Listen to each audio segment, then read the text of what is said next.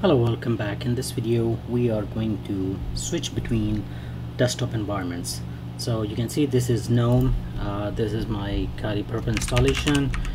Not a big fan of GNOME for two reasons. A, it's too much like Ubuntu.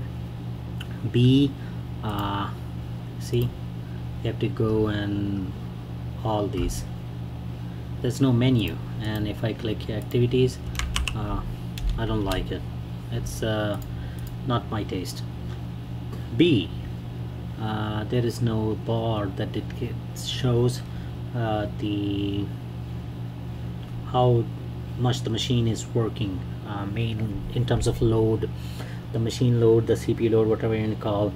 This is important for me. So if I feel like that this is a virtual machine that it's being under CPU, meaning that it has to work a lot to get things done, I can assign it more CPU or a socket more. For our purpose, GNOME,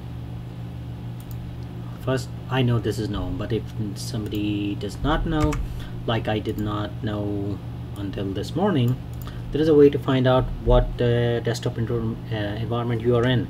Just type in echo. Now I already ran this, so you can see that's why it's in the gray already there. Make sure the following is in uppercase because it's a variable. They are case sensitive. xdg underscore current underscore desktop GNOME. So we now know that it is GNOME.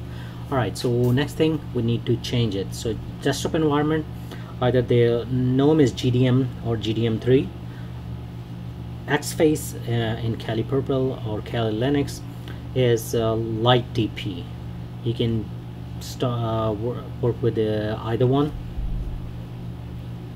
So for example, I'm going to give you I'm going to show you sudo dpackage reconfigure.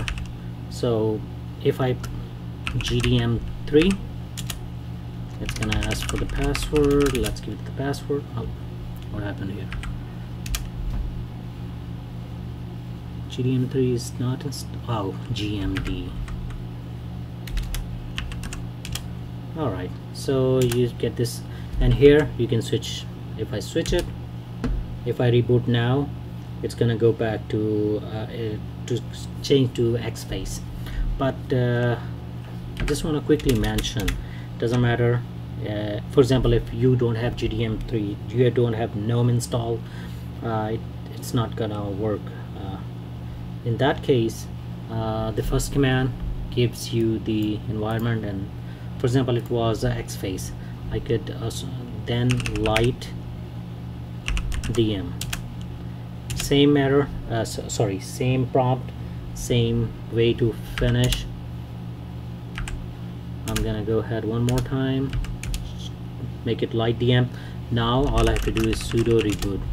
When it comes back, I will have the xfce interface, and you will be able to tell right at the login prompt.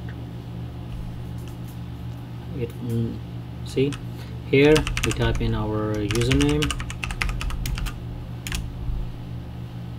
My son normally has his account set up as well. So here, right here, this is your CPU usage. See, this is the most important one. When I'm like doing something and it shows too much usage, that's how I know, okay, this machine needs more CPU allocated to it. Alright, hopefully this video is helpful. If it is, please rate, comment, subscribe and share, and I see you in the next one. And same thing, you can go in there and follow the exact same steps, change back to GNOME.